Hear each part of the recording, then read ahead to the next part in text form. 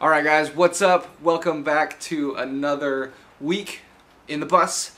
You may notice my face is a little cleaner than normal. Not much, but I decided it was springtime yesterday, and so I decided to shave my beard, but now it's raining again, so I'm just all thrown off. But today, it's not about the beard, it's about the wall behind me. So we are going to be framing out the walls, and here's the plan.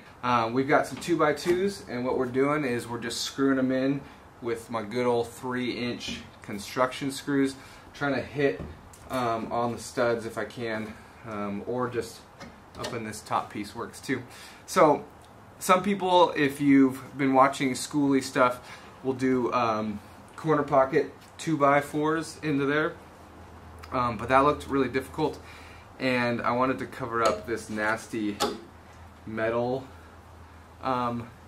hazard, so I just decided to put that on, do a nice little windowsill up on top. And also down here we've got this lip that just sticks out just for fun, and so I had to get out past this so I can make my wall flush, and this will give me a place to run wires or something. Alright, so this shouldn't be too difficult, just pre-drilling and screwing in some wood to some metal, so let's do it.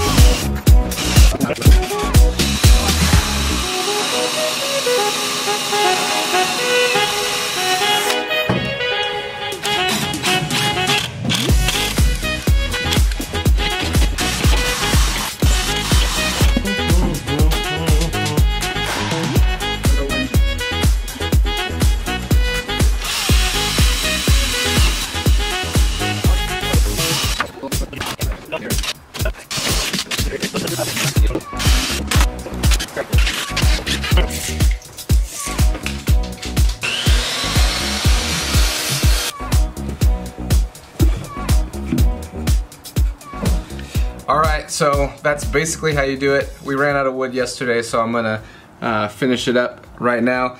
Quick note, we switched over to 1 3/4 screws instead of 3 inches because the 3 inches were getting past the threads and they weren't biting. So this does it just fine if you just sink it a little deeper. And yes, my ears are hot. Why are you even asking? Also, where the bench is going to go up against the wall, I'm going to take this 2x2 down and put a 1x2 up, so I can get a little bit of a slope for the back of the bench. I spent the last couple of days drawing up some bench plans.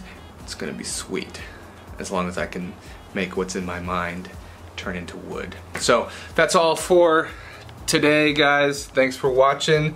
We'll see you next week for some bench building. Good luck out there. See you on the other side.